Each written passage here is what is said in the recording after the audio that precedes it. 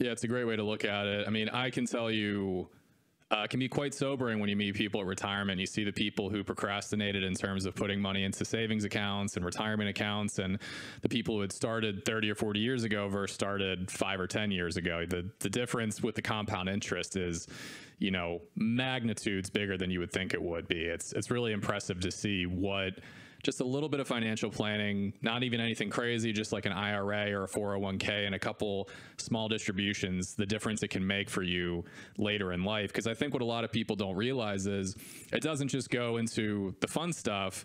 It can be your quality of life in general. It's what healthcare plans can I afford? What life insurance plans can I afford? Where can I live? Do I have the option to move even, you know, out of the house that I've spent the mortgage on? I think there's so much to it. And if you just look at money as money rather than like a vehicle to do the things you want, not only fun, but to actually live, it becomes a very different conversation. And I think it gives you a little more confidence to actually take this stuff head on, as opposed to really, you know, dragging your feet and not worrying about it till it's too late.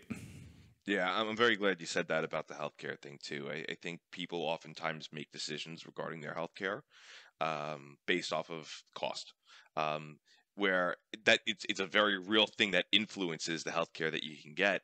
But you know, things are different when you're in retirement than when you were 30 years old. You're more likely to use that healthcare significantly, right? Whereas at 30 years old, you know, unless I fall down the mountain trying to snowboard for the first time in 6 years, like I'm pretty much okay here.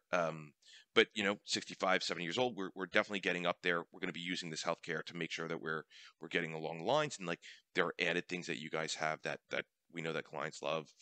You know, fitness programs and things that really get them to their right network of doctors. And how do we actually say, if you want a certain level of coverage, how do we make sure that that fits in your bucket?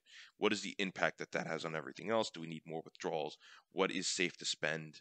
Again, not just overall, but individually on these individual things that we need, which we would consider essentials. Thanks again for tuning in to Talking Retirement on YouTube. Please like and subscribe to keep up with the podcast, and check out all the other great educational content we have on the NJ Life and Health YouTube channel. If you'd like to listen to an audio version of the podcast, you can find us on Spotify, Apple Podcasts, and pretty much all other major podcasting platforms. For daily senior tips and to keep up with us at NJ Life and Health, follow us on all major social media platforms such as Instagram, Facebook, and TikTok at NJ Life and Health. And of course, if you'd like someone in your corner to help you with Medicare and life insurance, we would love to talk to you. Visit our website at www.njlifeandhealth.com or call our office in Toms River, New Jersey at 848-226-6897. We'd love to set you up with an appointment with one of our Medicare and life insurance brokers, and we are licensed in a lot of other states besides New Jersey. So no matter where you are, there's a chance we can help you out. Anyway, hope you enjoyed this podcast, and we'll see you in the next episode.